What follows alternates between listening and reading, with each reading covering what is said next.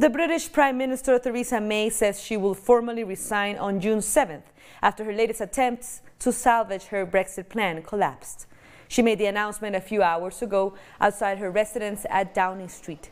However, she will remain as acting Prime Minister until her Conservative Party chooses a new leader, probably in July. May had little choice but to resign after members of her own cabinet forced her to suspend her fourth attempt to get Parliament to vote for her agreement with the European Union. The Prime Minister broke into tears as she finished her statement. I tried 3 times. I believe it was right to persevere, even when the odds against success seemed high. But it is now clear to me that it is in the best interests of the country for a new Prime Minister to lead that effort. So I am today announcing that I will resign as leader of the Conservative and Unionist Party on Friday the 7th of June, so that a successor can be chosen.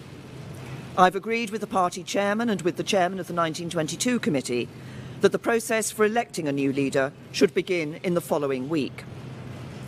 I have kept Her Majesty the Queen fully informed of my intentions, and I will continue to serve as her Prime Minister until the process has concluded. To have had the opportunity to serve the country I love